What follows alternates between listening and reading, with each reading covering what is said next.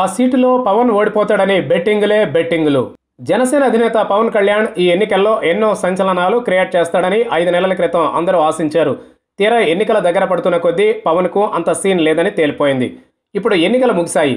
మరో 3 రోజుల్లో ఫలితాలు విడుదలవుతున్నాయి. ఏపీ ఎన్నికల్లో జనసేన ప్రభావం ఎంత అన్న దానిపై అందరికీ సహజంగానే ఆసక్తి ఉంటుంది. ఈ ఎన్నికల్లో జనసేన ఘోరమైన డిజాస్టర్ షో చేయబోతున్నట్లు ఎగ్జిట్ పోల్స్ చెప్పకనే చెప్పాయి. పోలింగ్ ముగిసిన అప్పటి నుంచి ఏపీ ప్రజలకు ఉన్న సందేహాలను ఎగ్జిట్ పోల్స్ చెప్పేశాయి. ఇక మిగిలిందల్లా కనీసం పవన్ అయినా గెలుస్తాడా అన్న ఒక్క చిన్న ఆశ మాత్రమే జన సైనికులకు ఉంది. ఎన్నికల్లో పవన్ కళ్యాణ్ పశ్చిమ గోదావరి జిల్లా భీమవరంతో పాటు విశాఖ జిల్లాలోని గాజువాక నుంచి అసెంబ్లీకి పోటీ చేసిన సంగతి తెలిసిందే.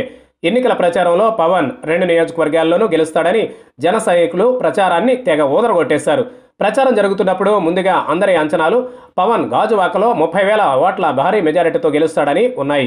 భీమవరంలో కాస్త టఫ్ ఫైట్ ఉంటుందని అనుకున్నారు.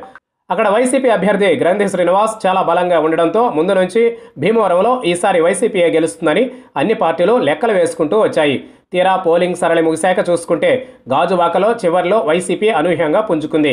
ఆ పార్టీ అభ్యర్థి తిప్పల నాగిరెడ్డి వరుసగా 2 సార్లు ఓడిపోవడంతో ఈసారి సానుభూతి పవనాలు వ్యక్తం కావడంతో పాటు వైసీపీ అభ్యర్థి పుంజుకోవడం, చివర్లో భారీగా డబ్బులు ఖర్చు చేయడంతో ఇక్కడ పవన్కు వైసీపీ నుంచి గట్టి పోటీ ఎదురైంది. అయినా భీమవరంతో పోలిస్తే ఇక్కడ టీడీపీ ఇంటర్నల్ సపోర్ట్ పవన్కు బాగా ఉండడంతో గాజువాకలో పవన్ స్వల్ప మెజారిటీతో అయినా బయటపడతారని జనసేన లెక్కలు వేస్తోంది. ఇదిలా ఉంటే పవన్ భీమవరంలో గెలుపు విషయంలో మాత్రం చాలా సందేహాలు ఉన్నాయి. ఇక్కడ వైసీపీ చాలా స్ట్రాంగ్గా ఉంది.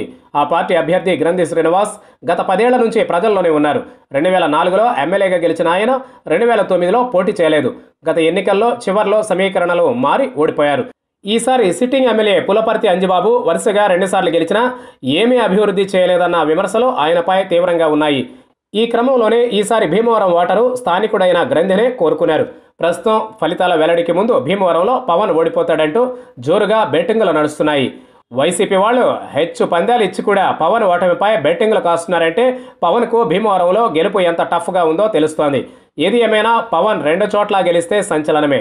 పవన్ మరి 2 చోట్ల గెలుస్తాడా లేదా 2 చోట్ల ఓడిపోతాడా? పవన్ అసెంబ్లీలో అడుగు పెడతాడా లేదా అన్నది చూడాలి.